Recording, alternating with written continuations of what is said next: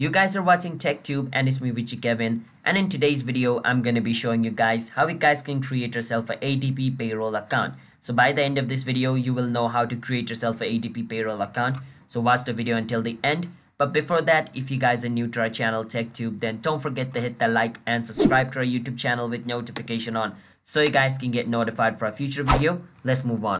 On your search engine, you want to search for how to create ADP account 2021. You want to search for it and it's going to show you the video, but don't watch the video. Scroll a bit down.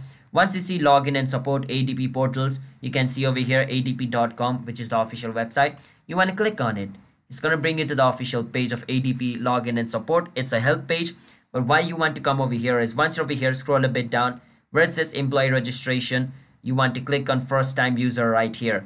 But if you're like administration and you want the administration registry, you want to click on this. So choose if you want the employee registry or administrator registry. All right. So let's say I want the employee one. So I click on over here, and over here, if you have a code, you can click on this. If you don't, you can click on find me. I don't have a code, so I'm going to click on find me. And over here, you need to enter your email address. So I'm going to enter my email address over here. So you guys also do that. After you enter your email address, click on, search, and basically it's going to search if this email is associated with ADP or not. If it is, then it's going to take you into the next step where it's going to identify your info. So you need to provide your name, your identity, and all the other basic details. And then it's going to ask for your contact info like your phone number and your other ways how ADP can contact you.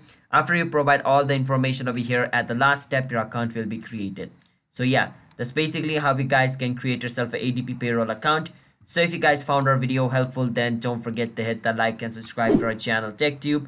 I'll see you guys next time. And if you guys have any questions, you can ask us in the comment. I'll be happy to answer you guys. Peace out. Stay safe, everybody. Bye-bye.